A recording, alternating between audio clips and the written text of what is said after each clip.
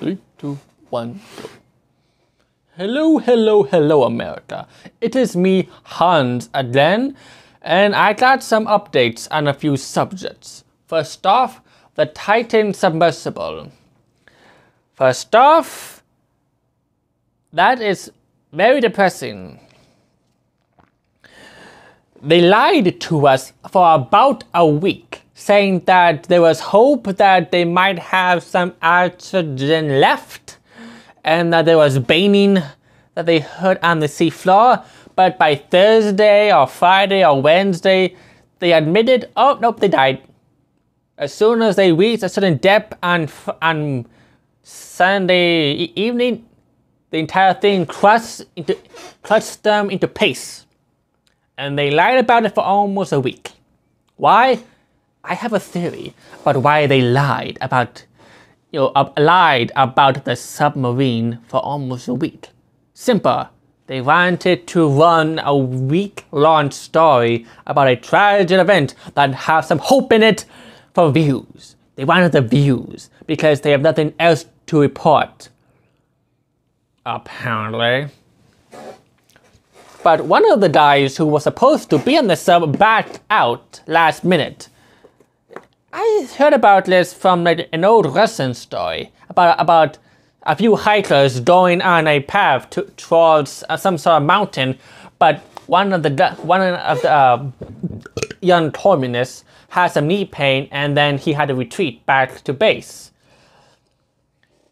Something about Zilatov's path, I can't pronounce Russian, but it's kind of like that. But that guy might have survivor's guilt now. Like, it happens. But people were making fun of it. And yes, they were rich people, but they still had human souls. And between you and me, Republican or Democrat, no one deserves to literally have your bones, your organs squished into a paste and become seafood. But at least the ghosts from the Titanic have some new friends, apparently. But still, my heart goes out to the families of the victims. And I don't want to see any jokes about it, because that is fucking terrifying. Like, seriously, especially if you have thalassophobia, you know, the fear of the ocean, that is terrifying.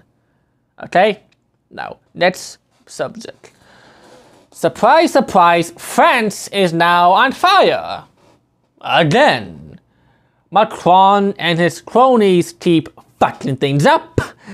And now people are resorting to rioting again, but only with buses and trucks, ramming it into stores and stealing all of the pointless goods from them, and the police having to disperse like the army in trucks and armored vehicles, shooting them down because things are about to get even worse in France.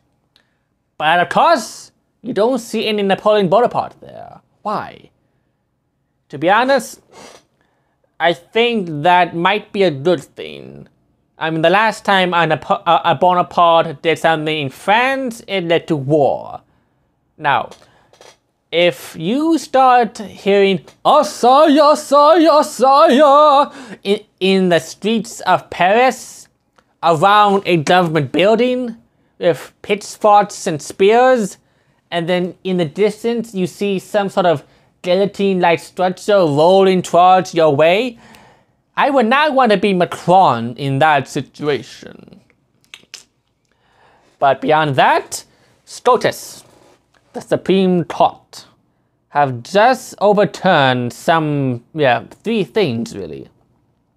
The first one was that affirmative action thing, where apparently they were only accepting black people into colleges while kicking out or not even thinking about the Asian Americans or native Asians wanting to go to college.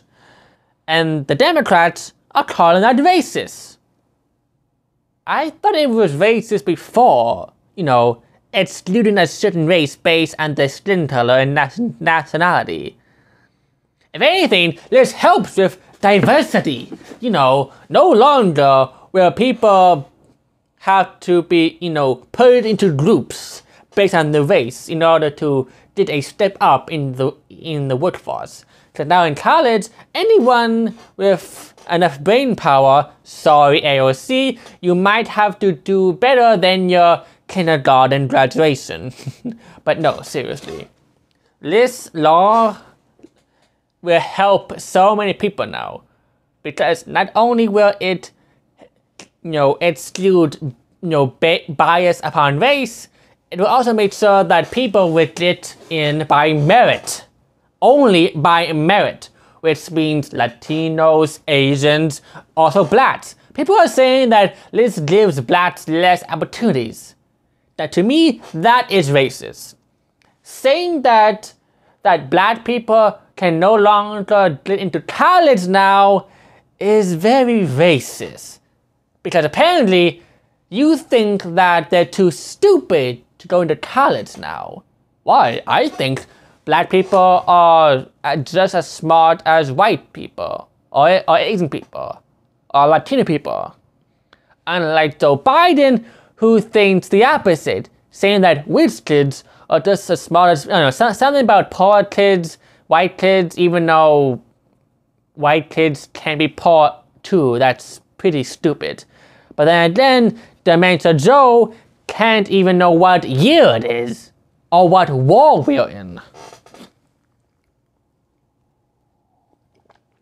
But to go back on subject, the second one was that Christian thing, or Catholic thing. A few years back, a Catholic, or I think it was a Christian baker, denied baking a cake for a gay couple because the gay couple wanted a bit of flan for a wedding cake, and the baker politely said no. But what did the gays do? They went all the way to the bloody Supreme Court in order to get their dick cake, even though there was like 100 other bakers on that bloody street alone that could have done it. Because they were offended and triggered, even though they could have just went out of the store, go across the street, and go to a different baker. End of story. But the third one is the biggie. For like, I don't know, like the 8th time so far, the Supreme Court said no to Joe Biden's student loan forgiveness debt thing. It's hard to tell what he even says nowadays. But the whole thing he tried to do for the 2020 election, saying that, and I quote, I think, it's hard to quote a man who is barely quotable, but he basically said, listen, Jack, listen, I'm gonna, if I'm in the Senate, if I'm a president, I'm gonna cancel student loan debt, and I'm gonna kill cancer, and I'm gonna build a road to Ireland so I can get the rainbows from the unicorns, and man, I'm gonna with the things of the ice cream, you know. Listen, Jack, I once fought for General Hammond in Abraham Lincoln's cabinet with Teddy Roosevelt, man. I did, and then that's when they shoved them off the camera and put Kamala there, even though she is a word salad impersonated. But to get back on subject, that means that somebody who already paid off their debts, say 30 years ago, doesn't have to do it for a second time. For somebody who wasted that money on weed, ramen noodles, macaroni and cheese, and like $10,000 butts.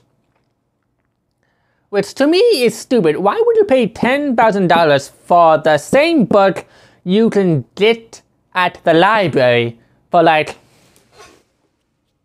99.99% off from the college loan book? Now, we all know this is not the end of it. Next week, there will be a different story, more drama, more violence, more bullshit coming from both sides. And yes, I said both sides because some Republicans are dumbasses. You know, the rhinos, who are very stupid.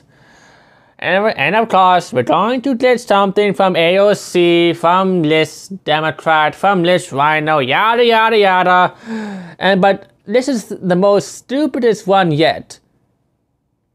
In New York City, you know, the same New York City that had like a literal gas cloud covering the entire city, is now trying to ban pizza ovens that use wood, you know, old-fashioned wood-baked ovens, like from the Italian side. Because of climate change. That's stupid. Okay? I'm just going to end it there. First they wanted to ban glass cars, then glass stove, and now they want to ban wood-burning stoves. Because it hurts the environment. Oh yes sir, not the literal forest fires from Canada that literally made it so you can't even go outside without it feels like you're smoking an entire carton of cigarettes. In just the first minute that I saw it, it looked like something from a sci-fi movie. And people are pissed off about that because there's one thing that can unite all New Yorkers.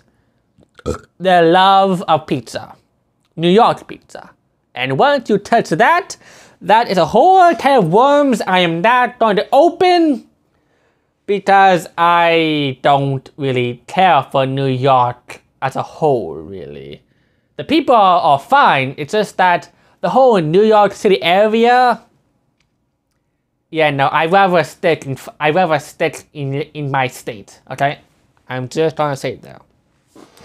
So that's it for now. I hope you enjoy. Have a nice day, America. This is the Hans Gutenberg Show, signing off.